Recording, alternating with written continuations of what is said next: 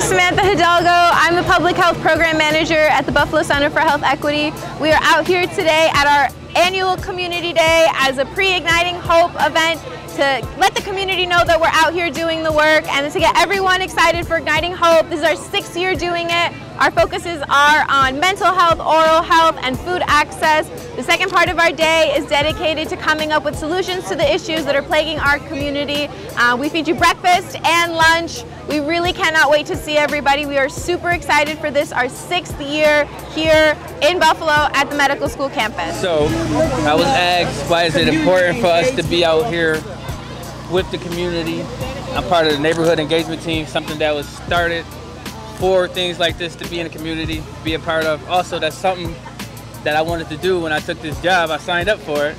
I grew up across the street from a police officer, and with them, the interaction, playing, them stopping, playing football and stuff with us, I also love to bring that back. So I'm happy that we are able to do multiple community events, not just this one, but it is very good to be a part of this. I'm happy, it's a nice vibe. So I am Glendora Johnson Cooper. I am a REACH Community Vaccine Champion, and this event today is part of Igniting Hope. But today is the Community Day, so it's an opportunity to reach out to the community to share health information, vital information that has an impact upon their wellness, their health, their prosperity.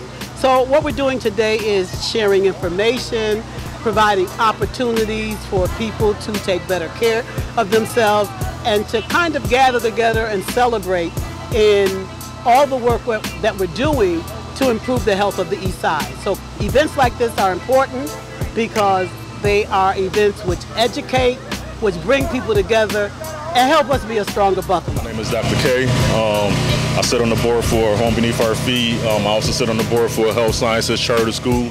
And it's just a beautiful thing, man, for the leadership team from both our Home Beneath Our Feet and also from Health Sciences to come together, provide this environment for people in the community to just, come together, fellowship, have a good time, and do positive things to motivate our young kings and queens.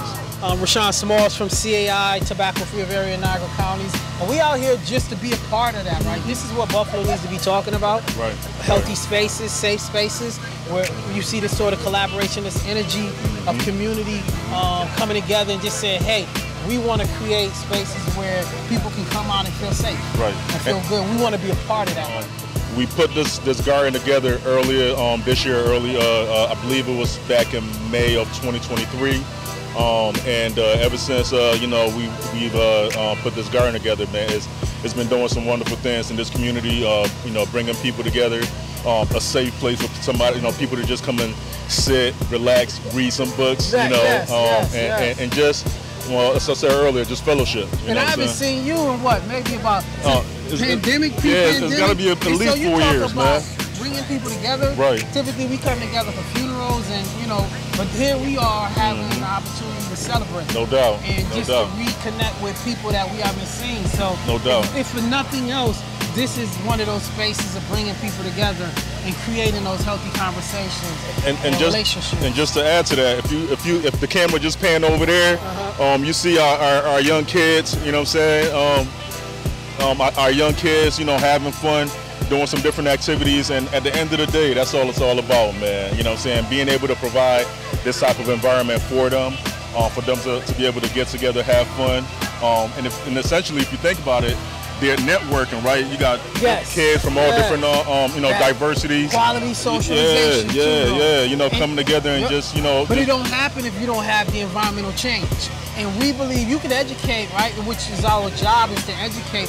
But we have to start creating a different environment so that we can create the sort of normative behavior where it's beautiful when you see kids sit down and play together, right? And feel safe. And then you got a ton of adults out here as well, having that same sort of, dynamic sort of interaction. And so this is what we're about, trying to promote that. And you think about it, it's Saturday night, Saturday evening. We could be anywhere else, right? Yeah, but we right here, man. Yes, and I'm happy, man. And it's a good vibe. So, Make sure y'all support Home Beneath Our Feet. Make sure y'all support Tobacco Free of Area in Niagara County. You know what I'm saying? CAI, project of CAI. You also got Reach Buffalo out here as well. So you got some organizations out here. The Center for Black Health Equity. Okay.